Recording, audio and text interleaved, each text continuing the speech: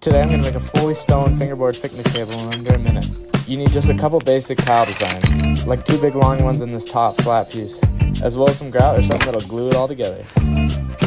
Once you have everything you need, you can get ready to start putting it all together. These flat pieces are going to make the benches, like where you sit on the table. I marked out where I wanted to put the supports for it. And this big tile will be the tabletop piece. Lay down a little grout and put on the first leg, as well as some grip tape, make sure it doesn't move around. Now put on the taller table legs. Once you do both sides, then it's ready to dry. And once it's dry, you can move it around and get ready to shred it. This is a pretty quick and easy build and leaves you with a fun new obstacle to try out.